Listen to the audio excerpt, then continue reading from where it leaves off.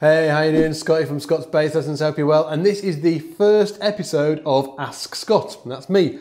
So this is all about you guys being able to ask me questions. Normally in the SBL Academy, we do this bi-weekly, but we do it live for 2 hours, where everybody asks me questions live. But because it's December, and what we're doing in December is releasing a new video every day. So from the 1st of December right to the 25th, Christmas Day, we're going to be releasing a new video every day. What we thought would be a cool idea is to do kind of sort of like an Ask Scott show, where you get to ask me whatever you want. So if you're watching this, make sure you leave a comment or a question below in the comment boxes, and then we'll we'll pick 10 questions, okay, and then they will be answered for next week's show. Okay, so let's get on with the show and check these questions out. Mike asks, when did you want to play bass guitar and play jazz solo bass? Hey Mike, how you doing? So when did I decide I wanted to play bass? I actually started playing bass really late in life. Well, not late in life, but compared with some people, quite late. I started playing when I was around 18, 19 years old. And I actually played guitar before I played bass. I played classical guitar when I was started classical guitar when I was about 13 or 14. And then started playing electric guitar in rock bands, and you know the thing.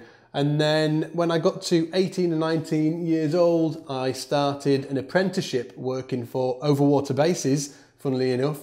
And Chris May, who is the mastermind behind Overwater Basses, he was just really into a lot of jazz music, ranging from Weather Report to Brand X, if anybody can remember Brand X. Weather Report, Brand X, UZEB with Elaine Karen on bass, you know, loads of fusiony type jazz stuff. And it just really resonated with me. I was really into it. And then one day a guy came down to the workshop and he was having a bass built. And I can remember just standing there and I just thought, well, I said out loud, I was like, oh, I wish I could play like that. Wish I could play bass like that. And Chris was standing next to me and he just said, well, you probably could. You should take a bass home. So I went home with the bass that night, and the rest is history, as they say. As far as solo, you know, playing solos on the bass, it's kind of just something I got into via jazz. I've also done some completely solo stuff where it's more like chordal arrangements for bass. And that was just, you know, maybe too many hours in the shed playing with my bass and just coming up with, you know, ways to play bass on my own. And that was it really. Thanks for asking the question, Mike. Stephen asks, hey Scott, a big thank you for all your lessons so far. You really have helped me unlock new doors and move up a new level. You never touch on reading. Do you have any advice, tips to improve my sight reading? Would really appreciate a lesson. Hey Stephen, thanks for asking the question, man. Great question. So reading, I really recommend you do it every day to make a difference and make it sink in, you know, to your playing. You're going to have to be doing this every day. So what I recommend is just doing 10, 20, 30 minutes a day just on reading to make a difference. It's just like reading a book. In fact, I would say reading music is easier, but it's harder when you first start, because you're probably not doing it every day. Generally, the students that come to me, if they've been working on reading and I ask them, you know, how much are you working on your reading? They're kind of like, oh, once a week, you know. And it's so hard to make any, you know, real impact when you're doing it just once a week. So I'd just recommend doing it every day, even if it's for a tiny little bit. I'd also recommend books like, there's a book called Simplified Sight Reading for Bass. That's a great book. You could work with that, just looking at, you know, bits of that every day.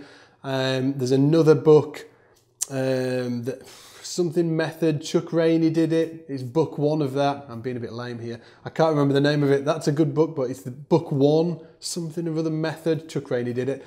And then for people that are really wanting to get into it, the Omnibook Bass Clef Edition, Charlie Parker Omnibook, is really great if you really want to stretch out and do some heavy sight reading. That's great for that as well. So thanks a lot, Stephen, for the question. Rob asks, hey Scott, I have cerebral palsy and have been playing bass since the age of 17. Because of my disability, I've had to learn to play left-handed bass, so I didn't really have a lot of speed or smoothness when I pluck the strings. Are there any techniques or exercises you could recommend for me to learn in order to compensate for the limitations of my left hand using my fretting hand, the right hand? Okay, Rob, so I get you. So you're right-handed, but you've learned to play left hand. And a few guitar players have done this. The late Gary Moore, he learned to play He was left-handed and he learned to play right-handed, and there's a few bass players as well that have done the same thing.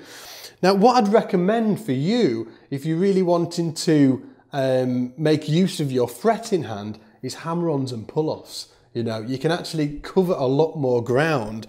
Instead of playing something like, let's take a blues scale,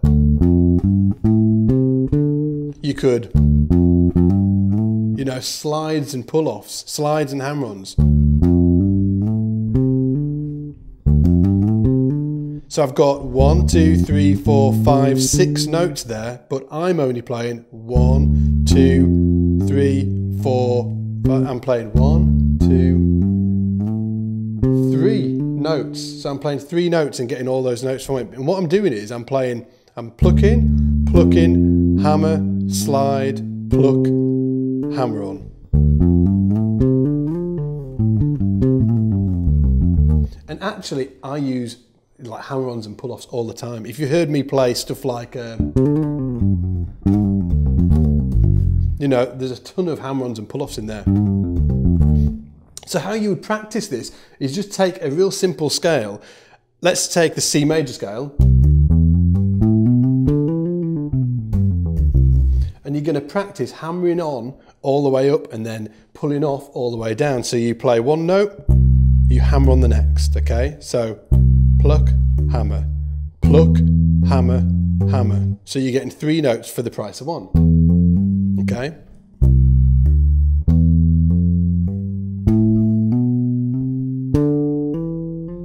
And that's just ascending up the C major scale. And then when you're going down, you pull off. So I'm not lifting off here, because then you lose the, you know, the intensity of the note. What I'm doing is pulling down like this.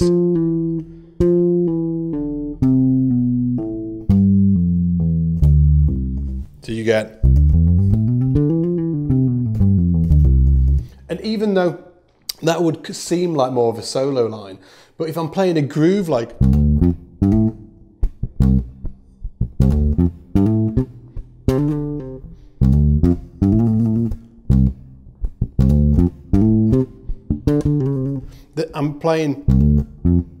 I'm hammering these on, hammer, hammer, you know, pulling off more articulation. You can, you know, you can get more articulation from the left hand. And you know what? And this is a real cool thing to do as well. Check out James Jamerson, man. Like, he played just with one finger on his right hand, and his lines are some of the craziest, busiest lines you've heard, you know, all the Motown stuff. So I'd really maybe look at, because like the hammer-ons and pull-offs are really great and you should definitely be using those or trying to work them into your playing, but you should also look at James Jamerson, because he just played with one finger on his plucking hand. I want to say right hand, but plucking hand, he played with one finger, and he got so much mileage out of that, you know, just playing with that one finger, that it maybe be a really good idea to start transcribing some of his lines and trying to play, you know, get that vibe into your playing. So you can kind of really get laser focused on how he was doing it. And it's something I've done as well. I've been working on some left hand muting stuff where I'm just playing with one finger on the left hand. Let's take,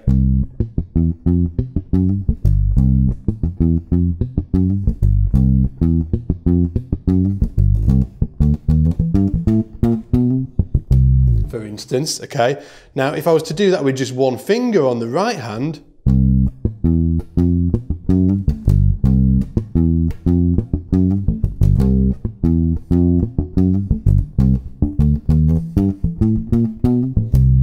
now, this is just totally off the cuff, so I'm struggling there with the right hand. But if I really practiced it, I'd get that so it's quite fluid. And that's, so I'm just using one finger on the left hand and one finger on the right hand. Again.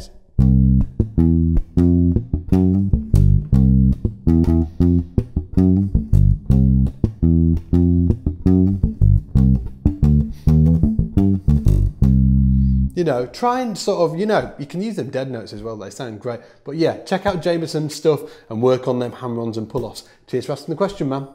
Paul asks, when are you going to get an Ampeg SVT? Paul, I'd love an Ampeg SVT. Honestly, like I've done a ton of gigs where they have hired in, the SVT's been hired in, and it's just when I turn up to a gig and that's been hired in for me, it's just a dream. It's just, I will see the stage, I see it, it's just an SVT there, standing in all its glory, 8x10 underneath it, it couldn't be any better for me. So I want one, but I don't know if it's going to fit in my car. Laurie Miller asks, what is the brand of strings you use? Hey Laurie, thanks for asking a question. The strings that I use on this bass, I use the Dario Chromes, and they've been on for ages and I've got no intention of changing them because flat wounds, you can leave them on for ages and they just get more, cooler and more vintage sounding. On the other basses I use D'Addario strings, and I use nickels, okay? So nickels and generally the light gauge. I use D'Addario because they're really consistent. I've messed around with some string gauges. I should probably mess around a little bit more, but I found that some gauges, some string manufacturers are really inconsistent. So you'll buy a set and one of the strings will buzz weirdly or, whatever. And D'Addario, I've never had one like that actually. So they're the most consistent that I've ever played. So yeah, I use D'Addario. Franklin asks, I see guys slide into chords when they play and it's cool. I'd love to learn this technique and also chords that are applicable in different situations. Thanks. Hey Franklin, how you doing? Thanks for asking a question. So sliding chords. Yeah, in fact, I was just talking to Jeff about this the other day. He mentioned that he'd seen me do it. And Jeff, by the way, is my right-hand man in the SBL Academy. And actually, I should mention, we've just released this week a full chords course into the Academy, where I'm taking you through, well, everything to do with chords. So you should check out the SBL Academy if you haven't done already. So chords, and this sliding, let's take a blues. Essentially, you can play a chord on the bass, or any instrument for this matter, okay, and you can slide into it chromatically from either a fret above or a fret below. And that's all it is, okay, and it makes it sound really cool. So for instance, let's try a one. I'm going to do it without slides, then I'll do it with slides, okay? 1, 2, 3, 4.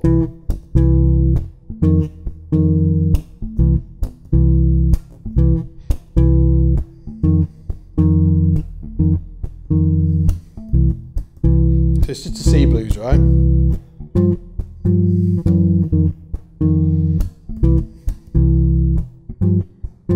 Now with slides, you can just slide in either way.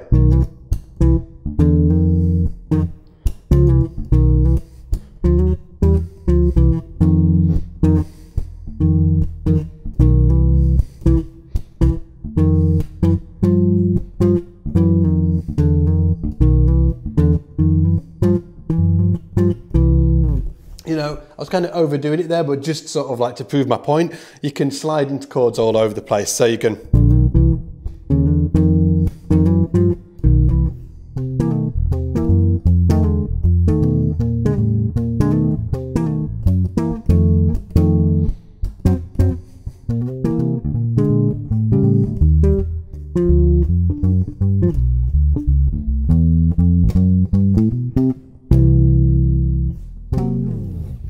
Thanks for asking the question, man. Chris Churchill asks, I'm in the middle of learning a 35-song set list. Any tips on how to memorise the songs and structures? Great question, Chris. So when I've got a lot of tunes to learn for a show, what I'll try and do is, write them down initially in more of a long form format. So, I'll write verse and then write the chords and, so I could use them as crib sheet, what's called a crib sheet. So you've got it, you can put it on the floor and keep checking it. And then from that initial kind of long form crib sheet, I'll try and kind of, compress it into the least amount of possible, least amount of information that I need to know to get through the gig. But here's the gag. Like if somebody calls me up and says, hey, we've got a gig, it's in 3 weeks time and we've got 35 songs that you need to learn for it. I'm not going to sit there really and, learn 35 songs off the bat and be able to memorize them like that. I'm going to use crib sheets and I'm going to be really open about that with whoever I'm working for. I'm going to be like, I can't, take 2 weeks out of my life and learn these 35 songs. Maybe if Prince calls, But a general call, I'm going to be like, you know what, I need to use crib sheets. Now you can use crib sheets in stealth, you know, just put them on the floor. And if they're cool with it as well, feel totally free to say, you know, I'm going to sort of like, you know, need to use crib sheets to start off with. And to give myself a bit of a chance. Is it cool if I use a music stand and then put a light on it as well, so you can, you know, depending on what situations you're playing in, but it's cool to use a music stand with a light above it and your crib sheets on there, okay? So, and be totally open with them about that. I've had friends that haven't been open about it and they've got themselves into trouble. Essentially sort of, you know, you need to learn 30 songs, 35 songs in your case, in 2 weeks' time. They haven't had the time to do it, but they haven't been open about using crib sheets, and the band leaders have been a bit, you know, you can't use crib sheets on this gig and that kind of thing. So it's really cool just to be open with them and say, you know, if you want me for the gig, I'm going to need to use crib sheets. I can't take 2 weeks out of my life just to sort of learn these, you know, learn these 35 songs, which is what it would take to do. So I'd really be open about using crib sheets, and possibly, if they're cool with it, using a music stand with a light on as well. Obviously, it depends what type of band it is as well. As far as song structures is concerned, I'm the same as everybody. I just think, you know, intro, verse, chorus, and that type of thing. And that really gets me by. And I also find as well, if you get yourself in a situation where you're learning a lot of songs like this, it's like any skill, the more you do it, the better you get. I know guys, Lee Pomeroy comes to mind, who plays bass for Take That. Lee's an awesome dude. And we were talking a few months ago, and he mentioned turning up to a gig, and it was a full hour gig, and he was listening to the tunes in the car on the way to the gig in the car. I think it was for the Sugar Babes or something. It felt like a heavy gig, you know. And he said he's just done it so much that it's like this skill that he's built. He can just sort of like absorb tunes right off the go and just be able to sort of like pull them out of the bag. So when you're going through these 35 songs, you know, it will get easier, and, you know, a few years down the line, it'll be really easy to sort of, you know, learn a big bulk of information like that and be able to sift through it super fast. Thanks for asking the question, man. Matthew says, "You rock, Scott." Matthew, you rock. Daniel asks, "Is there a way to practice chords and reharmonization on the bass?"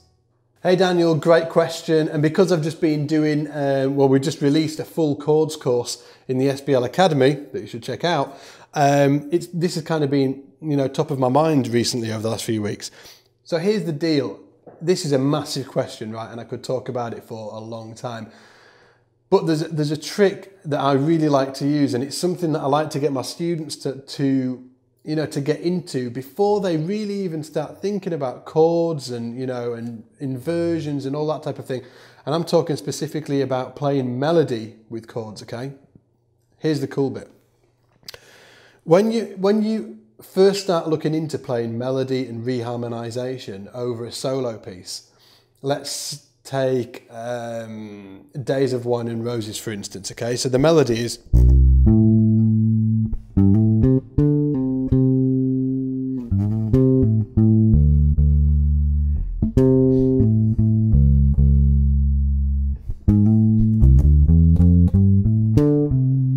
So the days of wine and roses, you know, it's like an old standard, and standards are great to practice reharmonization over. What you should first start to do, and this is for anybody that wants to get into sort of like playing chords and reharmonization, is just learn a simple melody and then try and put the bass notes under the melody. This is loads harder than it actually looks initially.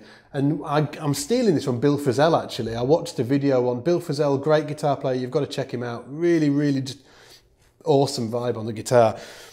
And he was saying that it's just, you can get so much mileage out of just playing the melody and the bass notes. And then you can add some, you know, extra notes in, but you should really get this down first, okay? So for instance, with that melody that I just played there,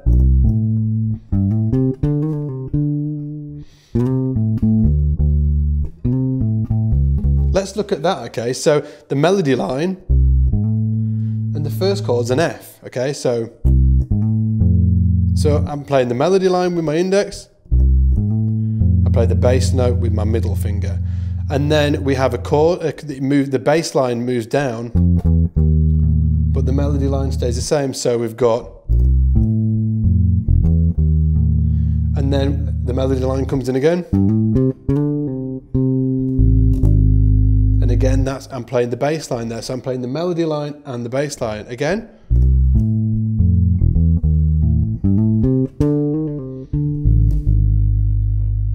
Now the next part of the melody. There again, melody, the bass line underneath the melody, and then the melody again. Bass line again. Melody.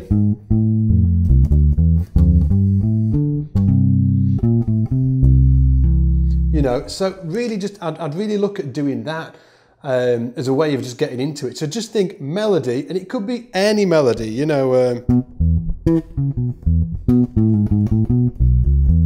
Oh.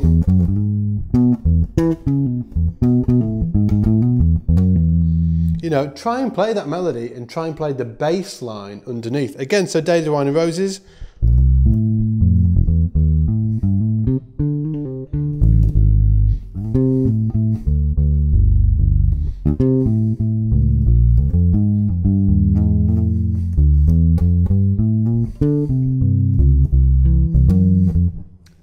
Try that out, it's really cool, and you can do it with any melody. I'm trying to think of random melodies off the top of my head.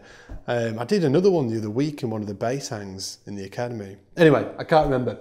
Anyway, guys, thanks so much for asking all the cool questions. Absolutely blown away by the response. If you've got any questions for next week, you know, Ask Scott next week's show, just leave them in the comment box below this video. We'll go through them all, we'll pull 10 out, and then I'll ask them, you know, I'll answer them in next week's show. If you haven't signed up to the Scott's Bass Lessons Christmas list yet, make sure you do so. There is a link beneath this video. And what we're doing is every day throughout December, we're doing a video every day. Every day throughout December, we're doing a video 1st to the 25th, so you're even going to get one on Christmas Day. It's going to be good fun. Other than that, take it easy, and I'll see you in the shed.